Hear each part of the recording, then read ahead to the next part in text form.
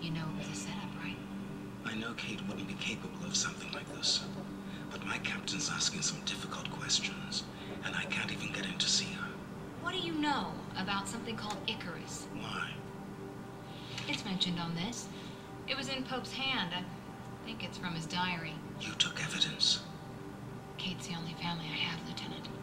And blues in jail don't last long. She goes down for this, it's a death sentence. I won't stop you. I owe that much to Kate. But there are plenty of people who'll try. And I can't stop them either. You better learn how to run. Running is what I do best.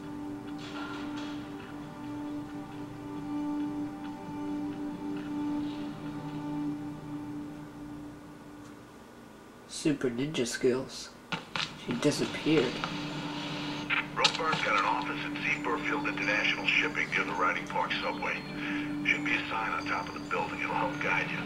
Look, I saw Ropeburn wrestle once. Broke some poor bastard's arm, then headbutted the ref.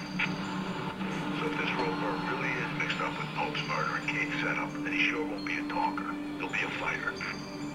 Alright, just like last time, I'm gonna stop in the middle of chapter 3 now.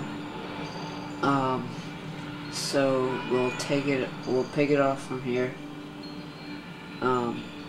Either tomorrow or whenever I feel like recording the next part. So, until then, I'll see you guys later.